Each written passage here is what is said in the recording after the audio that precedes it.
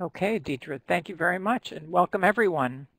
My name is Kathy Miller, and I'm the Executive Director of the Rochester Regional Library Council, one of the 9 councils that comprise the NY3Rs Association, the sponsor of today's program. I'm also the facilitator of the statewide NY3Rs work group on libraries as publishers. Libraries as publishers is one of the 6 statewide priorities that are part of a plan called an Information Infrastructure for New York, or I2 New York. And you see on your screen now the copy of the final report. This plan was created through a series of meetings and surveys of all New York libraries in 2012 and 2013. There are 6 work groups being facilitated by the NY3Rs. The 5 other groups are enhancing access to research databases, participation in the Digital Public Library of America, clearinghouse and communications, outcomes and assessment, and staff training, retraining, and exchanges. And there's more about all of these on the NY3Rs website, which is www.ny3rs.org. Now a little bit more about our priority today, libraries as publishers. This is a new role for libraries, but what's it all about? Libraries as publisher encompasses many different activities. So far in this Brown Bag series, we've heard about the SUNY Open Textbook Project, in which librarians were working with faculty to produce e-textbooks to use across SUNY. We also heard from the folks at the Rochester Public Library who turned vanity publishing into community engagement through production of a highly successful self-published authors fair. Today's program, Selling Stuff, librarycommerce.com, takes a completely different approach from our prior 2 presentations. We will learn about selling publications over the internet. We hope that all 5 of the online discussions, which as Deidre says are being recorded and available on the NY3Rs website, will inspire your library to become a publisher for your community, whatever that community is.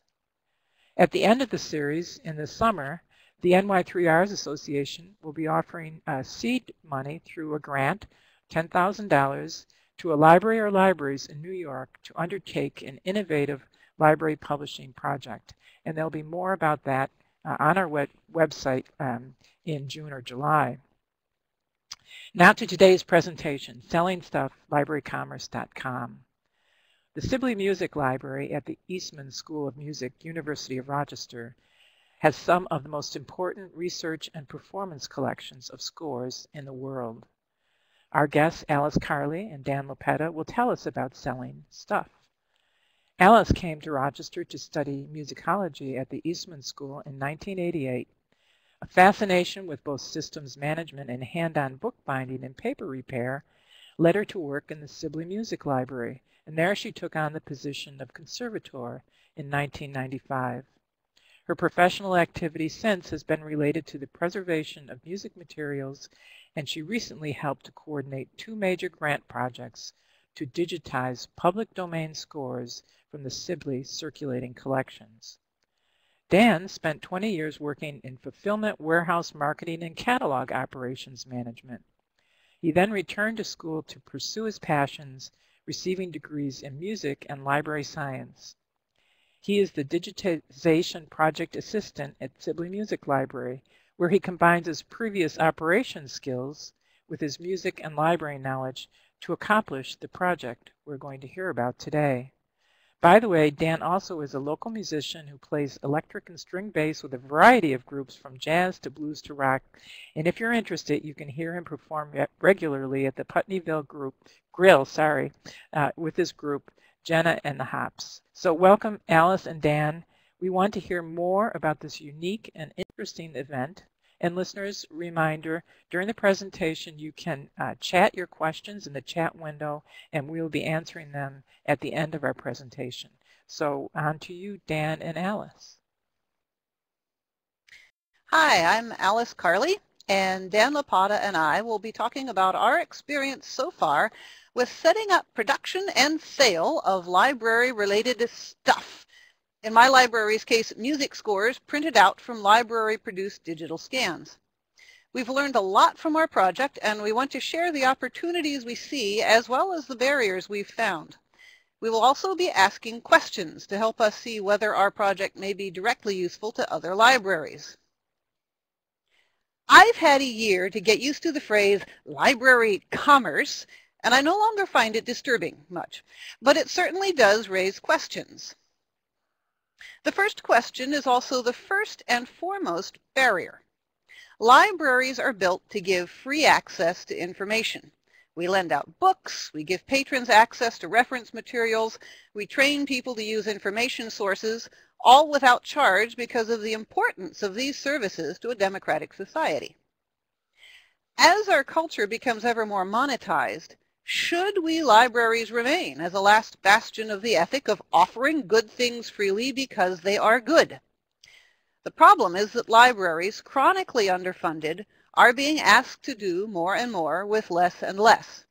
At the point of diminishing returns, perhaps alternate revenue streams need to be considered as part of a solution.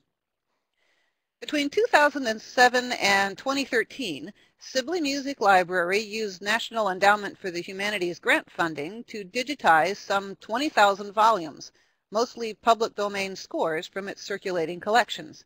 As early as spring 2009, a school administrator asked if there were any way we could create revenue from these. Could we sell access? Libraries. Sell stuff. We said no. The grant itself stipulated free access. We wrote it that way.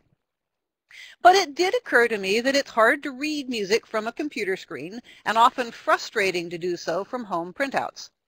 My department is expert at making nice preservation copies of library scores. Maybe we could sell these. In that light, my next question. How many people here today would in fact be interested in selling something as an additional revenue stream? Let's try this as a yes-no poll. And Deidre, I think you can pull that poll over. Everybody who would like to sell something, click yes. Those who don't think that this would be appropriate for them, click no. Wow, okay, so far that's about why we're here today. A lot of people, it looks like 12 people have said yes, they're interested in selling something. So let's go back and go on to the next questions. Forward. And yeah, there we go. How many of you are already selling something? Used books in the foyer. Use the chat box to type in comments you have as we go, and keep an eye on it. I'm hoping it will be interesting to follow, and we'll be coming back to people's comments and questions later in the presentation. What things might be appropriate for your library to sell rather than lend or give for free? Library branded mugs, mouse pads, bookmarks? Are there services your library would like to provide on-site or online but cannot offer because you cannot afford to do so? Do you own high-resolution facsimiles or interesting historical collections to which you can only provide limited access due to financial constraints or insufficient staff or equipment? Would you make editorial or research or author education services available on a paid basis at the library or its website if there were a way to do so that did not overwhelm library staff or facilities? Are these questions disturbing, given that the services might be available only to those who could afford them? Are there ways to ameliorate that problem? We'll see what comments people may have in the chat box now, and if there is interest, we can continue this conversation online. You can contact me using the email address that will show at the end of this presentation if you'd like to join an email thread. For now, let's go to the next barrier. How many libraries can now accept credit card payments? Use that emoticon drop-down Deidre showed you, the one with the guy with the hand raised up, with a green check mark if you can, red if you cannot. Let's see. Yep, lots of green check marks, but some red. Oh, wow. Yeah. So there is a barrier. Now how many libraries can do so online with one of those online shopping carts? Again, green or red check for that, for online shopping carts. Okay. A couple people can do it. All right. A fair number of people can't, and in fact, that's the barrier that is central to today's presentation. Finally, selling through Amazon requires allowing Amazon to make electronic payments directly into your institutional bank account. How many people here are fairly certain that this would not be a problem for your library? Again, a green check if you think it would not be a problem so you could go forward. A red check if that direct electronic banking would stop you. Let's see how that is looking. We see some things changing to green. Let's see, we've got 3 green checks and 3 red X's that I can see. So pretty evenly distributed there. Okay. Let me go through now. I want to describe my experience developing the project to sell printed scores for the Eastman School of Music. The library first started thinking about it in 2009, as I mentioned, and our first step was to visit Cornell, which has a large and successful department that sells on-demand reprints through Amazon and does digitization work and consultation. Here we discovered 2 major barriers, at least to online sales of printed scores from the Eastman School of Music. First, Amazon does not include black and white pamphlet on sturdy paper with heavy color cover among their print-on-demand formats. And the University of Rochester cannot accept payments through any of the electronic channels that Amazon offers. So far, our IT security has only approved a single electronic payment gateway, PayPal Payflow, and that is not on Amazon's list. Cornell sells books, not scores, and their institutional IT department was willing and able to develop accounts receivable guidelines and processes that allow them to work with Amazon. But for our institution and product, this would not work. Regarding the pamphlet problem, I looked at several other third-party alternatives and discovered that they did not lend themselves to music pamphlets. Most offered either inexpensive black print on standard white paper or expensive color print on heavy paper throughout, but not in combination.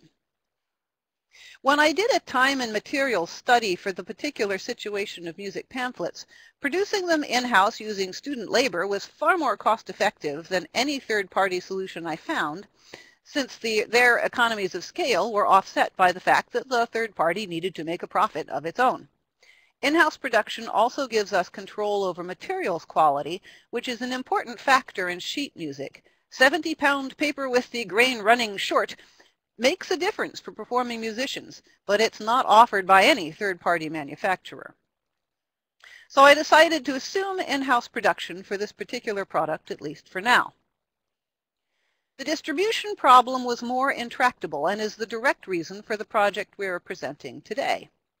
By 2011, I was meeting with other departments of the Eastman School of Music that had products to sell online, and our committee determined that even if Amazon were the most appropriate venue for selling the diverse group of products, including online lessons in theory and performance, the university could not, and still in 2014 cannot, work with Amazon. As of today, there are 21 potential products at Eastman, ranging from accepting credit card payments for admission to the online lessons to monograph and subscription to periodicals that departments would like to publish either electronically or on paper. The school IT has been working since 2011 on a PayPal Payflow payment gateway to handle these projects and is, after a parade of missed deadlines, ready to do a trial of 3 of them, starting, they hope, in May. Security and liability remain a constant concern since universities are major targets for hackers and cannot afford to be involved in credit card scandals.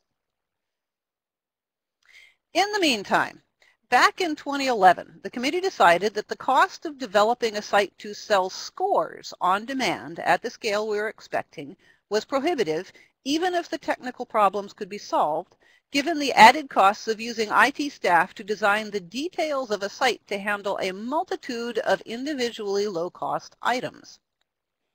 It occurred to me then that one possible solution would be to contract with an individual who could use a third-party sales site software, possible for an individual, though not for the university, to create a site, sell scores on their own behalf, as it were, and share the profit with Eastman by simply sending a paper check. So when I learned in 2012 that Dan Lopata, the project staff in charge of scan production for the big digitization project we were doing, had previous experience in warehouse management and online sales, I decided to look into the possibility of contracting with him after the end of the grant. He would build and manage a sales platform for our Scores project, and in return would keep all profits earned during a trial period, after which he and Eastman would decide on next steps. As we were discussing the possibility, I saw a notification from RRLC of an annual grant offered by the Harold Hacker Fund for the Advancement of Libraries through the Friends and Foundation of the Rochester Public Library. We decided to use the grant opportunity as an occasion to get our ideas and thoughts organized into a viable project. That's interesting. To our delight, not only did the application process force us to develop a plan that could be made to work, we also were in fact chosen to receive the grant for that year.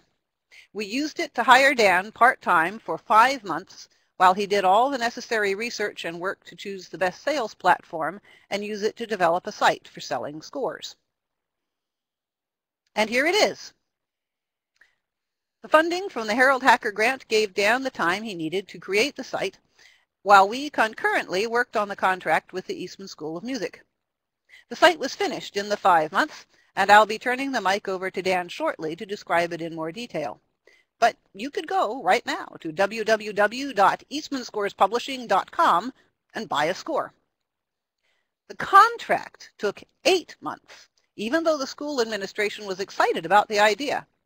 Dan first created a business called, let's get this arrow, Eastman Scores Publishing. We next determined that this business could not be owned by Dan because for trademark reasons, Eastman could not allow another party ownership of its name. That was okay, since we already knew we wanted a separate company that could be used by multiple libraries, not just Eastman, even though Eastman branding would be used for the pilot project, which is this.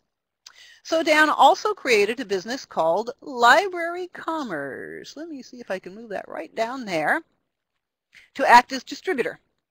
Finally, Dan and the University of Rochester contracted to allow Library Commerce to use Eastman School of Music branding and logo information on the Library Commerce site to sell music on behalf of Eastman's new entity, Eastman Scores Publishing.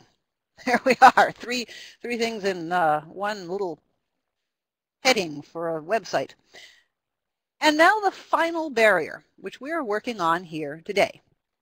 We finally brought Dan's site live in November and have since sold, as of today, 14 scores. If that low number is a surprise to you, as it was to us, that is because libraries normally give things away and librarians are only beginning to think about marketing. Dan spent the 5 months of the Harold Hacker Grant building the site and the distributorship as planned. While the contract with Eastman permits the use of the name and logo, it did not offer such central marketing tools as networks, mailing lists, and known target audiences, or even a wide public announcement when the site went live. Indeed, as of yet, Eastman is not marketing the scores in any way and probably will not begin to do so until some of its other sales projects are further toward completion. Dan is still in the process of marketing projects for himself and can tell you that while the, there we go, let's move this over, holiday music promotion was pretty much of a bust for this year as we went online a little too late, the NYSSMA, here it is, New York State School Music Association line, has produced several sales already and will continue to build. He has also just contracted with the International Music Score Library Project, IMSLP for short, to have Eastman Scores Publishing appear on their list of publishers for people who want to purchase printed copies of Eastman Scores that they find on the IMSLP site, and there's a lot of them there. This is a huge deal since IMSLP is something like the Amazon of sheet music, only an Amazon where you can download whatever you want for free and only need to pay if you want it printed out. Let's see here. What we would like to do today with this brown bag lunch is to gauge the interest of other libraries in using this sales platform to sell items online, as we first envisaged while putting our thoughts together for the Harold Hacker Grant. Here is a mock-up of what the front page might look like if it were modeled rather quickly on the current site. Here, under the General Library Commerce banner, you can see clickable links. That's what these would be, representing libraries. Let's see. I have lost my place while I was looking at the clickable links. Representing individual library members, each of whom would have its page of products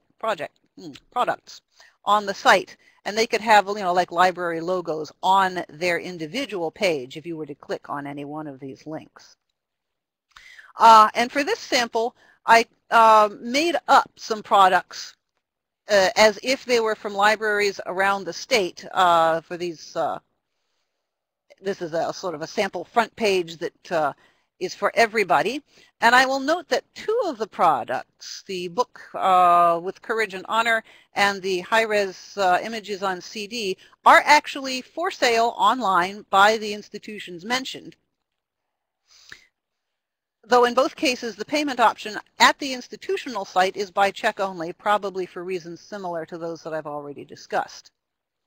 Meanwhile, here on the side is a list of, let's see, I want to arrow back, is a list of subcategories that people could use to see particular types of merchandise from multiple different libraries. I couldn't resist the action figures. I have the one of Nancy Pearl. She's a librarian from Seattle. I don't know if anybody's seen the librarian action figures. We think that if a group of libraries join together to actively promote their various products on the site, people will start to get used to the idea that if you want to buy something funky from a library, library commerce is the place to go online. And people who go there to buy something from one library will see samples on the front page of what they might find in others. The marketing term for that is synergy. And synergy is an important step toward overcoming the final barrier to library sales. Now that we've arrived at this point, how many people here today think their library might be interested in selling something on a library commerce site like this one? Use the green check if you think you might want to look further into the possibility. Couple green checks. More green checks. Great. Yes, we would be interested in having company. I'm going to let Dan give a little further information about how the site works, and then we'll go on to answer questions that have come up on the chat board. Dan, over to you. Thank you, Alice. I'd like to just start off with the most important thing after setting up the site with a product, and actually I'll go into a little bit about setting the site up with a product. I used MARC information. I used MARC records for the scores that I am currently selling on the website in order to populate an SEO, which is known as search engine optimization, and that is the function that allows people to go on Google and type in a search like Beethoven Sonata, and then you get a list of sites that you can access a Beethoven Sonata, and then hopefully Library Commerce and Eastman Scores Publishing.com will be one of the first ones that pop up and people can find and buy exactly what they're looking for. And search engine optimization is a key point in marketing. And fortunately for librarians, we do have these MARC records to work with, so it's been very, very helpful. But after setting that up, the most important thing was to figure out how we were going to accept payment. And so we, Library Commerce is acceptable to, it is able to accept the 4 big credit cards as payment. As of now, checks by mail are not included at this time because Library Commerce needs to cover expenses and wants to deliver quickly. And snail mail is a 3-step process. We place the order, send the check. When the check is received, ship the product. And that can take weeks sometimes. Whereas with credit card processing, the payment is captured immediately. The order ships, and then the payment is processed. Capturing does not take the funds, but it holds that amount until the product is shipped, because the regulations are you cannot process that money. You can't collect the money until the shipment occurs. E-checks were another layer of added expense as far as the merchant processing was concerned. and therefore is currently excluded, and they're not really widely used as of now. I also have not included the PayPal option at the moment, as it incurs another expense and seems to be the biggest block to institutions processing transactions. If people were interested, I would add that to the list of things that acceptable forms of payment.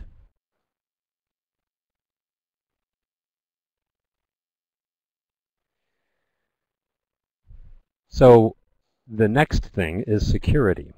These certificates you're going to see in the lower left-hand corner of our website. What do these mean? Well, part of the service paid for using the Volusion service, Volusion is the third-party service that I'm using for this website, is an SSL certificate, which is a secured socket layer. When you see HTTPS:/ in your address window online, the S stands for secure, and all communication goes through layers of encryption. This protects the credit card holder and protects library commerce. This is important to library commerce as we understand that institutions are looking to offset liability. Therefore, the liability is assumed by library commerce. I want to mention that Heartbleed, the virus, that attacked 66% of SSL sites. But these are only sites that used a software package called OpenSSL. Neither Volusion nor Authorized.net, which is the merchant provider that I use OpenSSL software, so they have not been affected. Volusion, Authorized.net, and therefore library commerce are safe from Heartbleed. Authorized.net has layers of security for credit card processing. There are address and cardholder and other security in place. So if somebody tries to order something and their address is different than the cardholder address, I have options to accept or deny the order. Every order is presented to library commerce with a risk factor for that credit card, and it allows me to accept or decline an order if I see something is amiss. Finally, all credit card information is deleted upon capture, thus protecting library commerce, Volusion, and the purchaser from anybody stealing that information.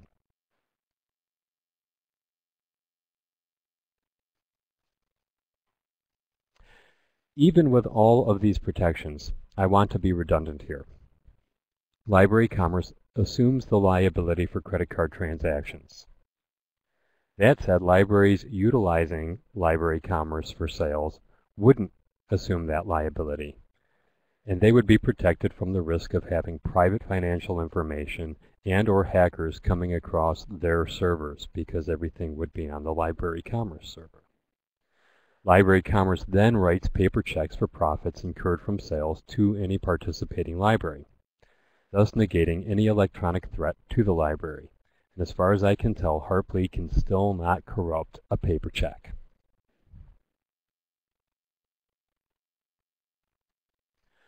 Beyond those two important points, collecting money and security, library commerce offers the following services. Some of these have limits. For example, on-demand printing.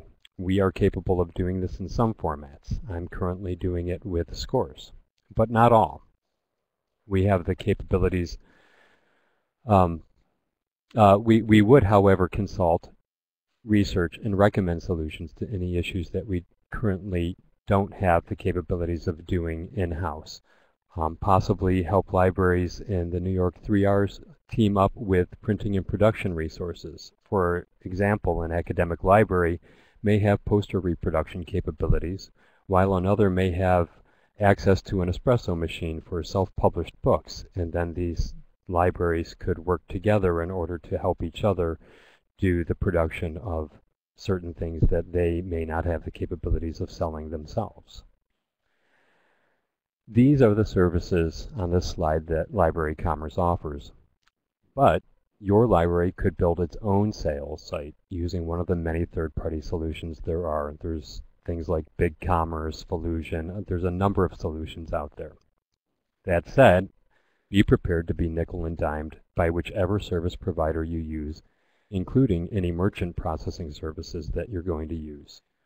Also understand that all those third-party software providers, such as Volusion and Authorized.net, they're going to go to great length to offset any liability onto you. And be prepared to spend significant time and resources learning the off-the-shelf products those providers have with little assistance from them. In my case, Volusion offered a 3-month free trial. From the time of registering with Volusion to the time I went live, well more than 5 months had passed.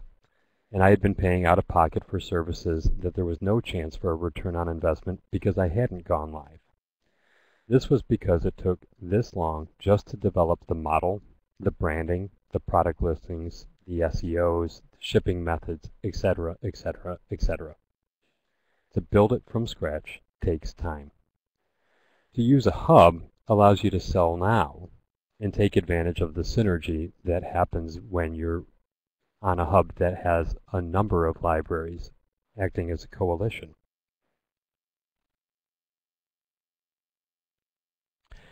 Here are some ideas that I have on how libraries might take advantage of creating a sales site or utilizing a site that already exists. And I think I've seen some of these in the original comments that came up when asked what you might be interested in selling. I would love to hear some of the ideas that you have.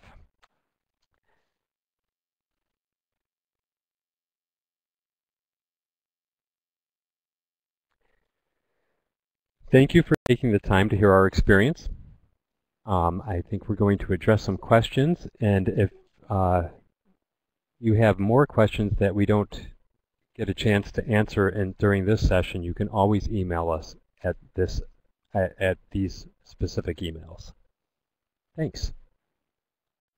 Okay, Dan, thank you, and Alice, thank you very much. We appreciate all this very interesting information. We do have some questions already, and I encourage people to continue to send in their questions via the chat box. Cindy asks about copyright issues, and perhaps you could talk a little bit about that. Yeah, I can talk about that. For the Sibley scores, we actually had chosen 2 digitized scores that were in the public domain, so that question answered itself. However, yes, you would have to make sure that you own whatever you're going to sell. I've got some experience in that now myself, so that I can certainly help Dan with any kind of consultation you have if there's questions that come up, because different formats and materials actually do have different copyright laws that apply. But yes, you would have to make sure that you either have ownership of what you want to sell or have some kind of a contract with the copyright holder. That's also a possibility.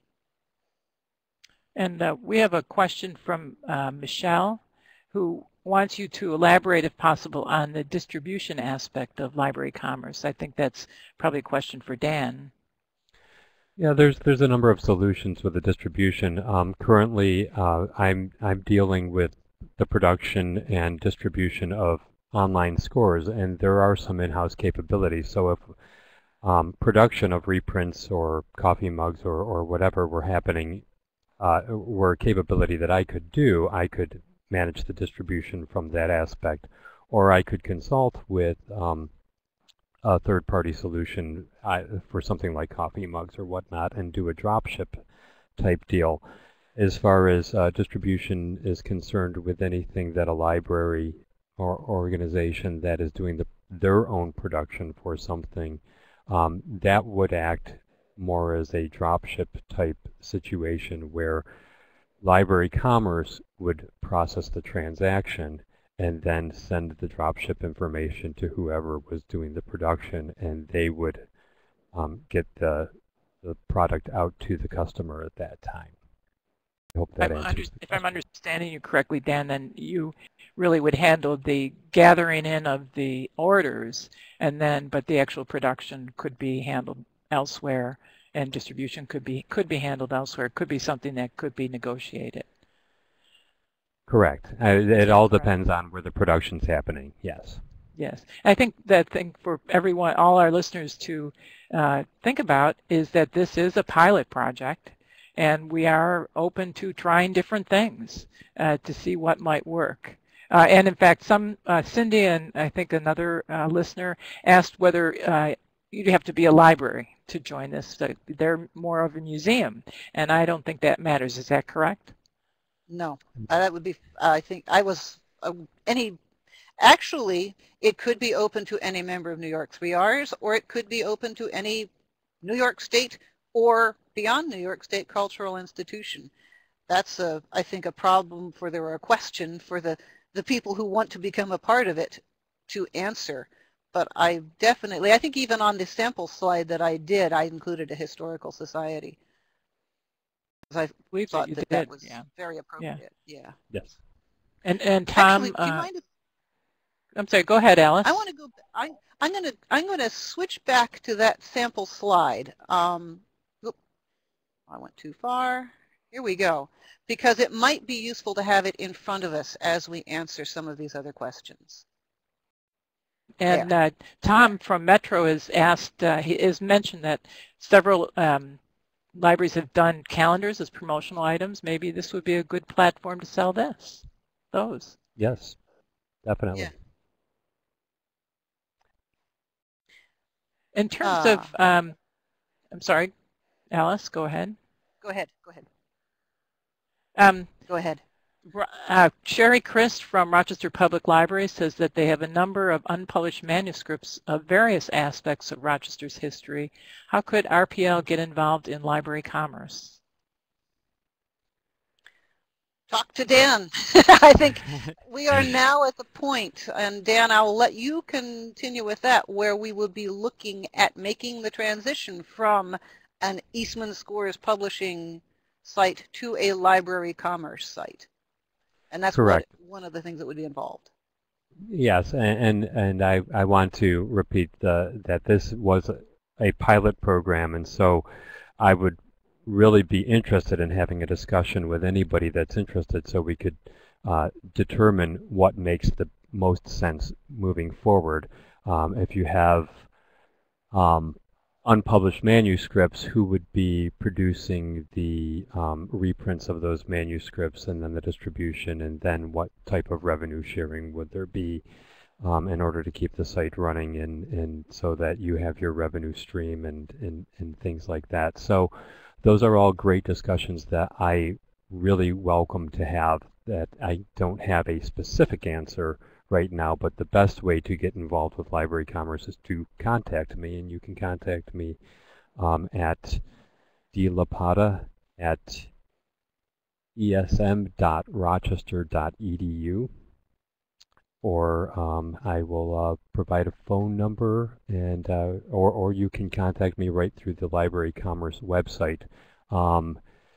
I will also mention that if you type in librarycommerce.com as well as eastmanscorespublishing.com, both domain names will take you to that website, and that's another advantage that we have as a hub, that we could actually grab those domain names for your specific library. So if people are looking, they'll be directed to a central site. And Sherry, I want you to know also that Dan and Alice and I have talked about this, and we are likely to have a local meeting for interested parties who might want to participate in library commerce. So Dan and Alice can tell us a little bit more about what would be involved. We do have a question from Eleanor, who says she is a SU-MLS distance student living in the North Country, and she'd like to see local libraries and historical societies be able to use this platform to sell reprints of historical records like newspapers, etc. And Deetra adds that she concurs, and we have New York Heritage, which is our digitization site, also going to be part of DPLA, Digital Public Library of America, and I think that might be a good format for us to sell some of these things. Alice and Dan, you want to comment on that?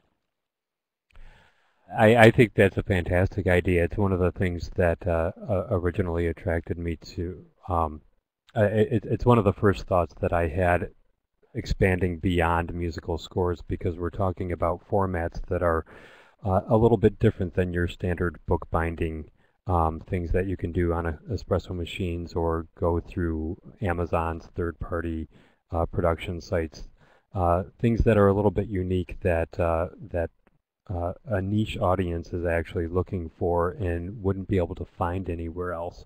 So I think those are absolutely fantastic ideas.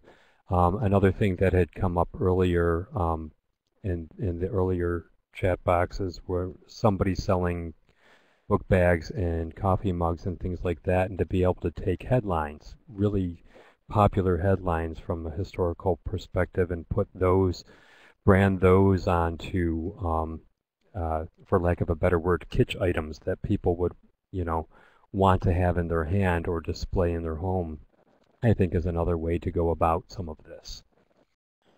Okay, and we have a question from Robert who asked, if we were to do the drop shipping via your orders received, do we do that after payment is confirmed? We are a museum with a museum store operation. I'm not sure I said that right, but I think the question is the shipping of the order done after the payment is confirmed? Yes, the payment would be captured, so that payment is confirmed, and then the shipping happens, and then the payment is processed. As soon as I throw out the drop ship notification, it's considered shipped, and then that payment gets captured, and then I would also then send out a paper check to, or gets processed, yes, so that you get right. capture of the credit card information. That triggers the sign to have the drop shipment happen. Then the credit card payment gets processed. Then, and at some point after then, depending on how often the museum or the library wants to get paid, Dan would be cutting that paper check. And I want to then go on to Tom's question. Actually, library commerce would have to take some percentage, and that would be something to work out with Dan, of the cost of each item ordered in order to cover the cost of running the site, and also so that Dan doesn't wander off into poverty. It will act like Amazon. It is like an Amazon on a smaller scale for cultural institutions. I think that because Dan is smaller than Amazon and isn't needing to satisfy investors or whatever, he can take a much smaller percentage than Amazon tends to do. And I'll let Dan talk further about that. But it is comparable to Amazon for libraries and cultural institutions. Yeah, I think right, that is an important point, that we do need, yes. This is a business, and we want to run it like a business, whoever is running it. So we don't want Dan to starve. He does have a family, so it's important. And so it's not a library really running this. It is a person, but the libraries are contracting with Dan to have this service for them. Correct, Dan? Correct. I have my Master in Library Science. I'm very interested in furthering the missions of libraries and whatnot. So the idea behind this isn't, a money grab, a corporate entity or whatnot, but there is a bit behind it to help expand library marketing, exposure to libraries, help libraries get some revenue. At the same time, it does take money to operate the system. I'm still currently operating at a loss because I haven't sold enough things to cover the expenses of the website and the third-party providers. And I'm doing a pretty aggressive marketing scheme through social networking right now. Besides SEO, I'm using Facebook and Twitter and other social networking sites to try to get out there because I don't have the money for lists and whatnot. So that said, bringing in other libraries to sell things, there would be a small percentage. And these are the discussions that I would like to have as to what that percentage would look like, depending on what services are being provided. If it's something that I would be doing the production as for reprinting and whatnot, the cut would have to be a little bit bigger to cover expenses than if I'm just processing sales. Any questions related to this, because it is a pilot. We are trying different things. But Tom does respond, thank you for addressing that issue. He'd rather give his money to a small organization like you rather than Amazon. So I think that's really great to hear.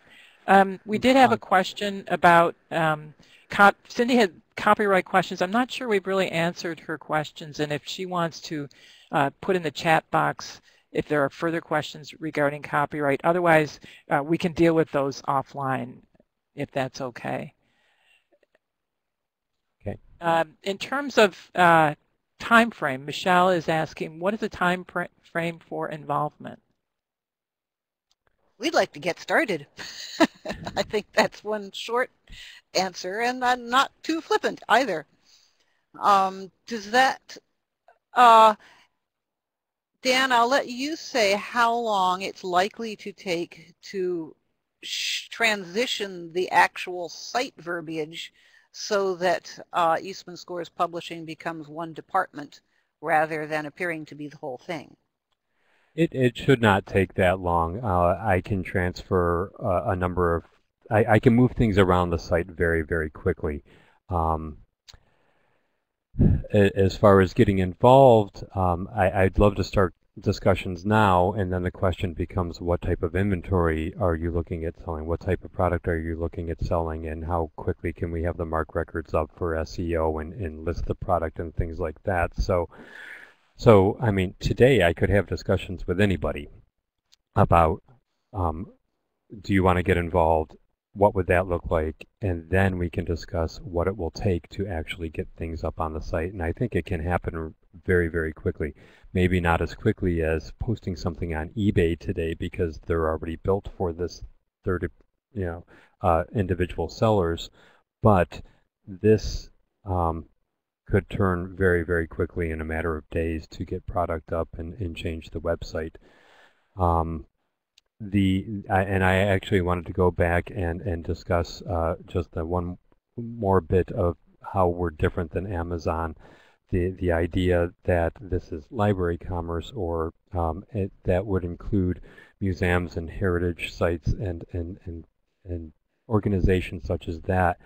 It actually helps filter people to a specific niche, something that they're looking for, as opposed to going to Amazon that is so large that it's almost becoming too large. I mean, even though they do drill down pretty well, sometimes when something's that big, it's too big to be useful, where something that's this small and has a mission on the nonprofits and the libraries it is a bit more helpful. One issue that you dealt with a little bit, both Alice and Dan, which would have an impact on all of the listeners who are talking about selling stuff, is the whole marketing issue, because people do tend to go to Amazon, etc., to, quote, buy things. Can you speak a little bit about the marketing issues you dealt with and what you think might need to be done? A couple things about the marketing issues. Number one, going into this specifically through scores, it was very difficult to determine who the audience was going to be. I have a musicology background, and I was thinking there would be people interested in the older scores just because they're older scores, but then I had to think in a broader perspective, and when I started thinking about the New York State Music Association and how there's a number of listings for competitive solos that are currently out of print, but were in public domain and I could reprint them. It was an aha moment that I could find something out like that, and then start marketing towards NISMA. And I've actually been in contact with NISMA, and I intend to do that with a number of other state music associations. So as far as marketing is concerned, there's two things here. If you want to get involved in selling something, it helps to know who you're selling to. So if you have patrons that have been inquiring about specific things, pay attention to who they are, because they're your prospective audience. They're your prospective buyer, even though you're still loaning things for free to them. Because I don't know how many lists there are out there in marketing land for people that are looking to buy library-related, historical-related type things. So marketing is a big issue. The other side of it is, and I'll keep bringing it back to the hub idea, this idea of synergy, where if you look at the slide that's up right now, you will see underneath each of those items a library logo, whether it's Eastman School of Music or it's really small, so I can't read it right now, but with the HTML coding, I can put a banner under everything. And so if somebody goes to Library Commerce, say from, they're looking for something from the Rochester Public Library, and they go there and they see all the things the Rochester Public Library has to offer, they're also seeing things that Milner Library from Geneseo has to offer. And so it then becomes an idea that we're marketing for each other, and it's that loose coalition, not necessarily loose, but it's that coalition of libraries helping market each other, because people are driving in prospective customers from different angles and then enlightening them to all the other possibilities of things that are out there. And then it also may encourage them to come visit other libraries because they look, they have this for sale. I wonder what else they have in their collection. So in essence, Library Commerce would become an overarching place where each institution could have its own storefront within Library Commerce, correct? A storefront, the way that it's designed, it's more departments. So when you look at the Okay. top, let me see if I can get the arrow here. If you look at this area here, each of these would be different libraries, and if you clicked on one of those, you would get the listings for everything that that library offers, and that would act as a storefront. But if you go to the Library Commerce main page, you would see a number of featured items, all from different libraries. You could go to each specific library, or you could do the whole Library Commerce as a whole. Or you could drill down by products. That's pretty cool. So it's really a department store, a library department store. I like that. Right, and each library is a department. Yeah. One other thing I wanted to bring up quickly before we end, because it looks like it's getting close, was a question way back, Eleanor's question about historical societies using the platform also mentioned selling current publications from local authors. And that is something that we could do. Obviously, we'd be paying the author, but because this is so small, and so in that sense, on Amazon-like, that would be pretty simple to do. Also, we can sell things without ISBNs. Amazon doesn't like to accept books for sale unless they have ISBNs, which is in an earlier webinar in this series. There was some talk about local authors, and at the Rochester Public Library's festival, was it, for local authors. One of the requirements was that you had to have your own ISBNs. They cost money. About, I think you can get one for $100. You can get 1,000 for $1,000. I think you can also get it's very they're, because it makes you a publisher. It's a little hard to get an ISBN. And one thing that a local author could do in order to be able to afford one would be to sell things for a while without. That's one of the things that people do. And on Library Commerce, you could do that. And could certainly help patrons sell things through the website like that. Okay, we are running out of time. We have a couple of quick ending questions First of all, please repeat how to get to the site that's on the slide, which is, if you want to the site put on the up slide is just a mock-up. It does not yet exist. Right. But Sounds getting like we to want the to make library it exist soon. to the Library Commerce website itself, the address is? The address of the Library Commerce website is either www.librarycommerce.com, that's all one word, Library Commerce, or you can use eastmanscorespublishing.com. And those will both take you to Eastman Scores Publishing. Once we get other libraries in, the website would change to look more like the mock-up that was on the last slide that was just up. And a final question just from Janine, is there a limit to the quantity of items that can be listed? The third-party provider allows me to actually go up to unlimited, but every time I reach a threshold, it costs more per month for me to use Volusion. Right now I'm limited to, right now with the pay structure that I'm at, I'm limited to 1,000 items, and I'm at about 500, I believe. I have to double check that at this point. But the more libraries that are using it, hopefully that means more revenue is coming in, and that then doesn't become an issue because the cost of running the site is covered, and anybody can put up whatever they can sell however many items they want to sell. Okay, great. We do need to end now. I'm sorry, we are out of time. I just want to make sure that everyone knows that the presentation will be available. You can share all these slides. You can contact Dan or Alice with information, or you may contact me, Miller at rrlc.org. We do a reminder that this is recorded and it is available on the NY3R's website. We hope that you will share it with your colleagues, get them interested in this.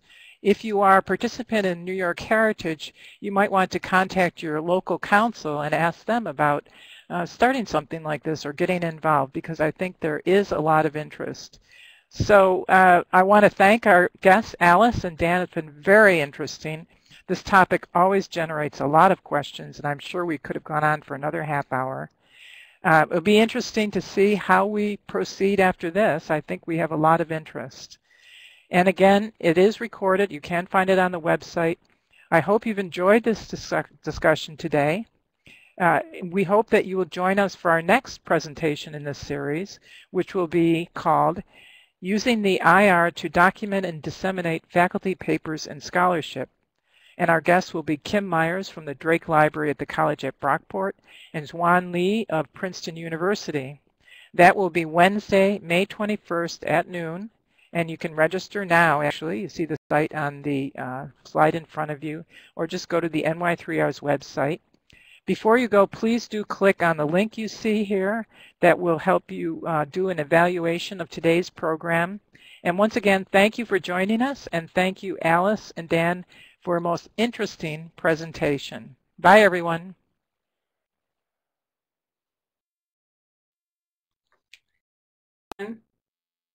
We appreciate your attendance.